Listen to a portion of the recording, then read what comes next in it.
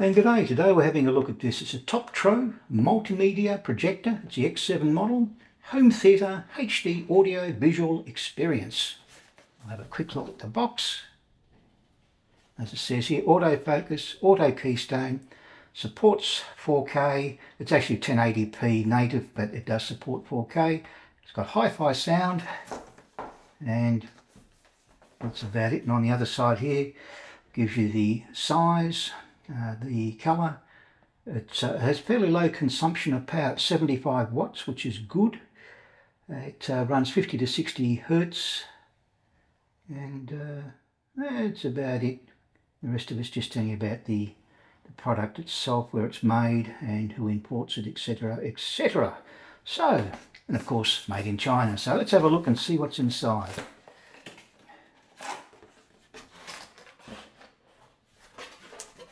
Okay, first up we have a warranty card. So, and we've got something for scanning on the other. Oh, that's okay. Scan to activate for a 3-year warranty. That's not bad. It's got 1 year proper coverage with 3 years of support if you need it. And a little thing here saying thank you.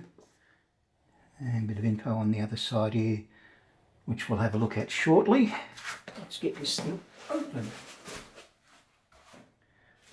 Okay.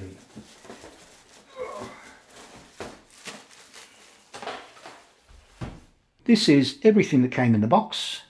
You've got a lens cleaning rag, a user manual. The remote control doesn't have any batteries, so you will need 2 AAA batteries. HDMI cable, a warranty card. You've got an audio jack, 3 banana plugs at one end, 3.5 jack at the other end. The Toptro X7 itself. You've got a power cord, obviously for your country. This is an Australian one. And a thank you card. And this is the Toptro user manual, the X7 version.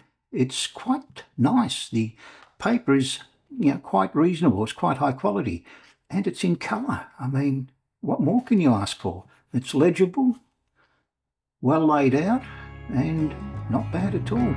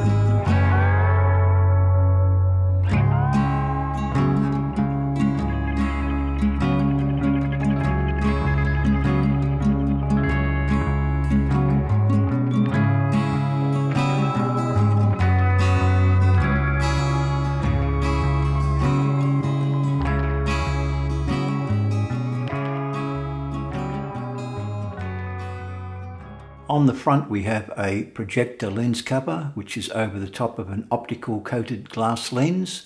We have an IR window, which is the infrared signal receiver, and we have a camera, which is used for the autofocus. On the back we've got an RJ45 Ethernet connector, 2 Type A USB ports. We have 2 HDMI outlets. We have a 3.5mm AV jack and 3.5mm headphone jack. We have another infrared sensor, and down the bottom here, this is the power supply, so you plug it in there. On the bottom you have 4 rubberized feet, a 1/4-inch mount, so you can pop that onto a tripod if you like. You also have this little bit here. This is an adjustable foot, which screws in or out, as you can see, with the handy 1/4-inch screw mount at the bottom of the Toptro X7 projector. You can easily mount it to different devices, like the tripod that I've used in this section of the video. I have a decibel reader quite close to the projector. I will go quiet for a few seconds, we'll get a background reading, then I will turn on the projector and we'll get a reading with it running.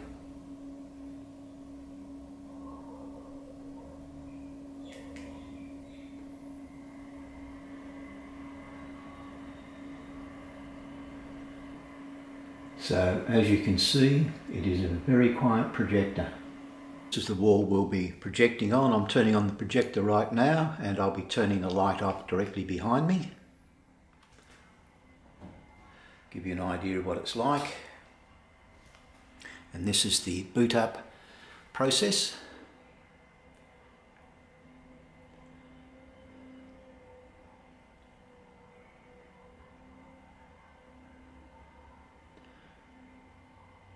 It'll go through a few seconds to get going. Now it's going to go into autofocus mode.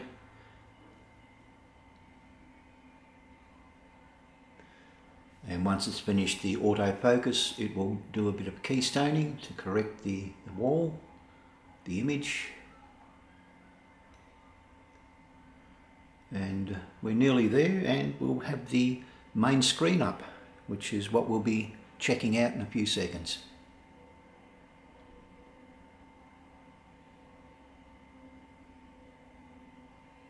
And there we are, that's keystone and focus corrected. And this is the main screen. We have AV in, we have HDMI 1 in, HDMI 2 in. Invisible art is actually screen savers, so you've got a series of images here which you can select whatever you like. You also have the ability to add your own, which is rather nice. The browser, I've already set up the network so the browser is fully functional. But if you don't have your network connected, it will not allow you to, well, funny enough, get on the internet. MaxHub Share itself is a sharing device, so you can use your Android phone or your iOS phone to control the projector itself. Now I've already got the app installed, so we'll have a quick look at it. And as you can see, it's now picked up on the projector itself. It's now connected. We've got a screen mirror. You can do video, picture, remote screen, remote control, or my application. So we'll do remote control. Click on start. You can control the actual projector from the mobile phone. As you can see, it's working quite nicely there. You've got little controls on the side here as well that work both ways. Speaker can be increased or decreased, and you can turn on or off, and we will turn it off. So everything's fully functional on this little remote control. This media section, we'll come back to it once we go to the main settings. We'll just slip over to the left here. You've got network. I've already set up the network, so that's working nicely for me. Media. Now I've had a 4TB NTFS formatted drive in here and it works flawlessly. I'll go back again. Settings, this is where you control how the projector itself starts up. And your projection, you've got front, ceiling, rear and ceiling rear. Now these are the standard settings. I don't like automatic focusing set, and I don't like movement focusing and automatic correction. I prefer to manually override them, so I've just turned them off. Reset just basically resets anything you've done, like with the square trapezoid. If you've changed something there, it just simply corrects back to where it was prior. So shut down. Custom zoom, which is turned off. Now if you turn it on, it gives you the ability to zoom in or out to wherever you want, which is rather nice to have. Time, I've already set mine. I'm in Australia, so we need obviously 10 plus, which is 10 hours in front of Greenwich Mean Time. You can change the format to whatever you like, 24-hour clock or 12-hour clock. Commons, which is a handy one here. This is giving you full access to all the different bits and pieces in here, as you can see. Power mode, standby, on, or last, recovery. Now if you click on this one, this does a complete factory reset.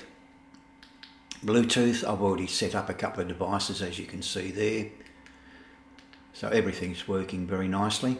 I've already set up a couple of Bluetooth devices so you can see them connected there. Everything's working very nice. Now the App Store itself, it comes already with quite a list of different things you can select in here. So you can just simply scroll to the side, give you a bit of an idea.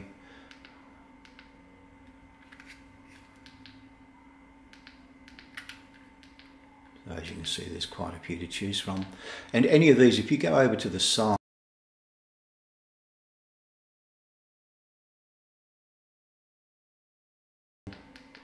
quite easy to install these particular programs. I've already done so. I've got some of my own apps already in here. These are the ones I've selected myself, already installed them. One thing you should be aware of, if you intend to install either Prime Video or Netflix, you're going to have to hold down the menu button on the remote control for 3 seconds, and that will switch it over to mouse mode. Once you're in mouse mode, you can then click in the data entry area and you will have a keyboard pop up and you enter your details as required.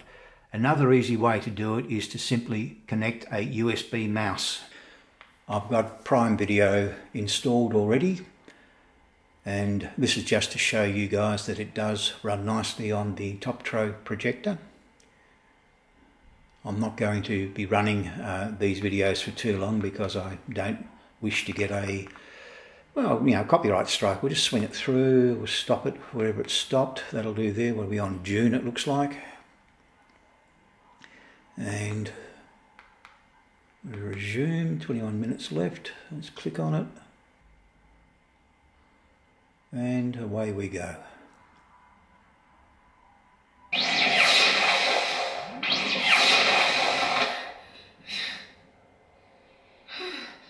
Out of range.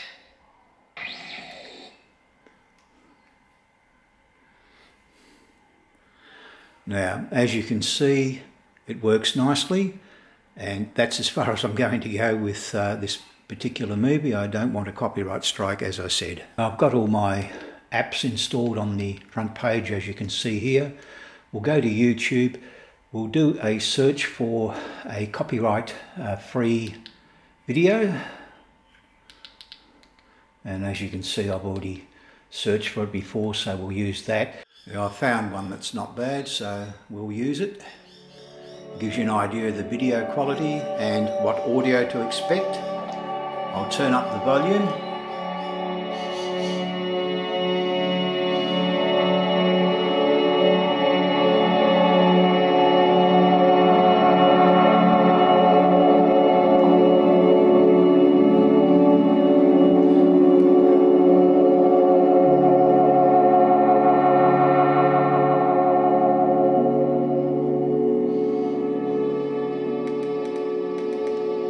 So as you can hear, it's quite good. It doesn't distort at high volume, which is excellent. I've turned off the audio at this point in the video, so you can get an idea of the size of the screen and still hear me talking. Otherwise, you would be hearing the music in the background, and you wouldn't be able to appreciate the size of this screen. It is. My final thoughts on the Toptro X7. Projector, that is. It's working really well. I've been finding myself sitting here watching videos more than I should be. I actually should be creating them, but I'm not. I'm actually watching them and loving every second of it. For the price, this is an excellent projector. It's far superior to the Blitzwolf, the old one that I've got.